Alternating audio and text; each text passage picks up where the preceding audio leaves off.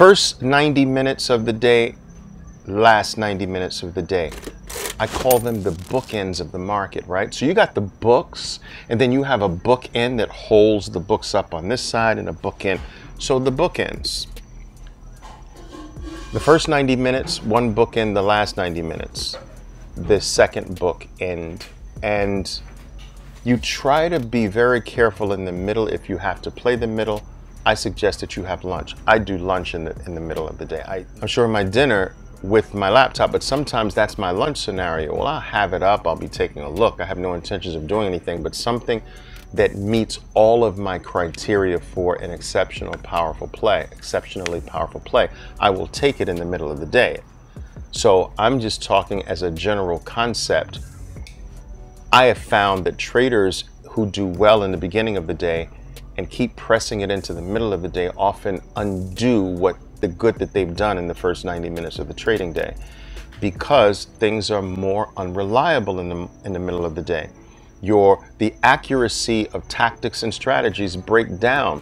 Follow through is diminished. It's minuscule compared to how it is in the first 90 minutes. Why is this? Because the market loses a big percentage of its participants. So think about what I'm doing in the middle of the day, grabbing lunch with my computer in eye shot. But I have no intentions of doing anything. But I was doing something in the first 90 minutes, right? So what does this mean? That the market's participants are gone, a lot of them. And so the market's life is made up of the activity, the collective activity of its participants. If half of the participants goes away, how is it that the nature of the market can remain the same? It can't. So it changes. It loses half of its power, half of its oomph, half of the money that drives the moves. Now, when I was working on a desk, the head trader would leave. So like there was 8 traders on my desk. I was one of 8, and there was a head trader. The head trader would leave for lunch.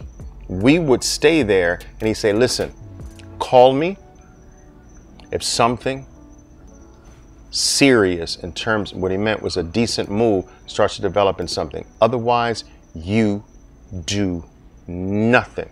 Do you understand? You understand? You understand? You understand? You wait for me to come back. I'm not here to verify anything.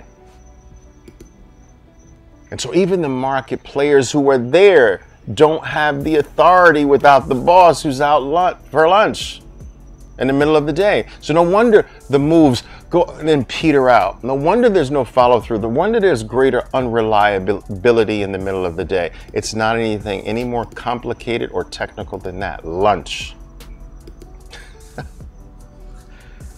All right, guys, you understand that?